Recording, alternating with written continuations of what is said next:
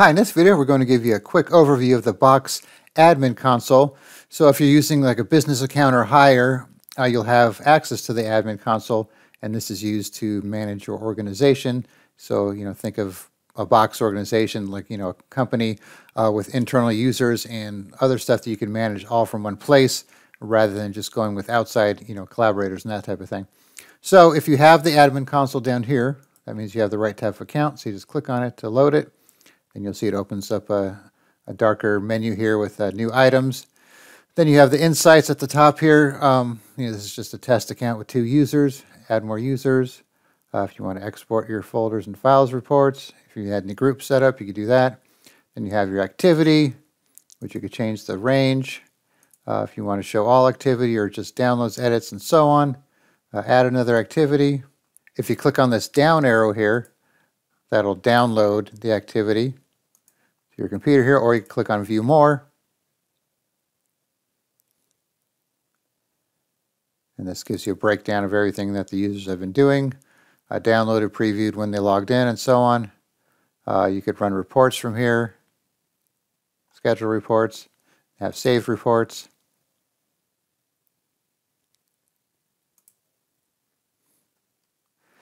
Then also you have your top downloads here, uploads, previews. If you hover over to kind of tell you how many of each you've had. Activity for Box Sign. So we have another video on how to use the Box Sign if you're interested in checking that out. Then geographic location.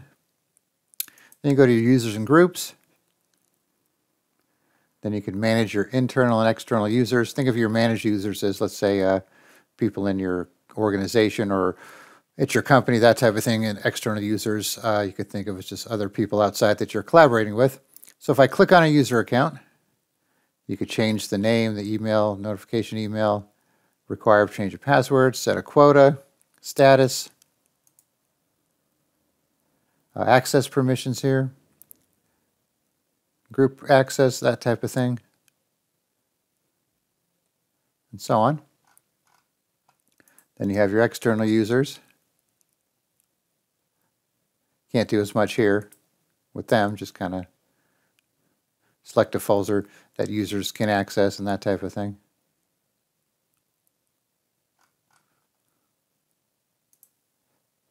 Then you have your groups. If you're using any groups, they show up here and you can manage those as well.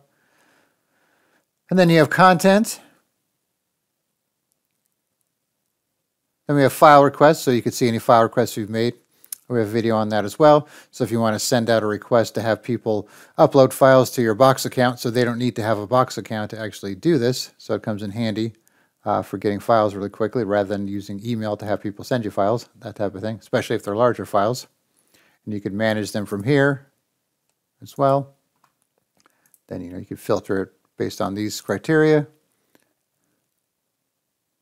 And we have reports. So here's some reports that were run on shared links and Box Sign.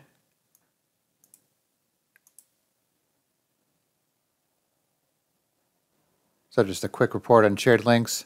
And then if you open it, you probably want to download it because if you open it, you'll have to pick a app that might not work as well with.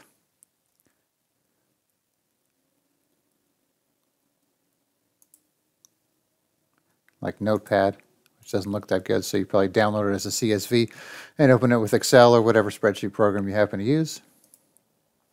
Okay. Then governance, you need an upgraded account for this, for retention policies, trash policies, that type of thing. So, but here's what it does if you want to read about it. Then you have relay. So this is used to create workflows, which I haven't done any on this account. And you have your templates, but there's no published templates here. That type of thing. You want to create a new workflow. Platform for sandbox activity. If you want to do any testing, that kind of thing. Automation templates. So if you want to do, command line activity, that type of thing, you come here and set that up. Apps. This will show you what apps you have installed in your account, and then you could, disable them as needed if you don't want to use something. edit your Box Drive configuration, recommended apps, published apps, default editors. So, for Word document, you can change the defaults if you like. Individual app controls. So if you want to remove any applications that your users could use, you could do so from here to disable it, or if you need to do any configuration. Then, of course, you have accounts and billing. If you want to, check your account status and billing information, you can go there. Then you have enterprise settings, which has a bunch of other options here. Custom setup. So if you want to create a company profile, enable custom settings. Domain management. Widget customization, if you want to allow it. File version limits. You have security. For application settings, application usage. And there's some more advanced controls for use with a higher account here. Two-step verification, password requirements, uploads, content and sharing. Here you can control what kind of access and permission your users have, for shared links, custom shared links, some roles. Then you got the beta canvas here, content creation, file requests, relay, feed, auto expiration, trash settings. Then you have settings for notifications, what you're going to be notified on. Here's the defaults for comments and deletes for owned folders. Then you can set the stuff for joined folders as well. You want to do some disable email notifications, that kind of thing. Test your email settings. Change your email settings. Then you have your user settings. New user default settings. Enable sync and shared contacts and so on. When you create a new user. If you want to configure single sign-on. Promote uses of Box applications. Diagnostic settings. So if you want your users to be able to access or grant access to Box for support, I think if you do that, it gives them I don't remember if it's 5 days or 5 hours, something like that. It was 5 days access to your account for troubleshooting purposes.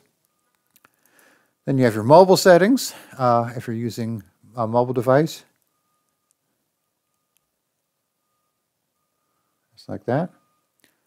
The passcode settings for mobile application. And then the Box sign, like I said, for signature requests. Sign auto enable, user permissions, disclosure settings, customization, custom branding, and so on. So you can see there's a lot of stuff in the Box admin. So if you really want to get down to the nitty gritty and manage your users, if you have a bunch of users, this is a great place to kind of keep everything organized and keep everything working smoothly, rather than having to rely on your external users to do things the right way. So like I said, you'll need a business account or higher to get the admin console, but like I said, I just wanted to give you a quick overview of all the sections here. You can kind of see what you can do with it in case you don't have the admin console and you were thinking of upgrading. All right, thanks for watching, and be sure to subscribe.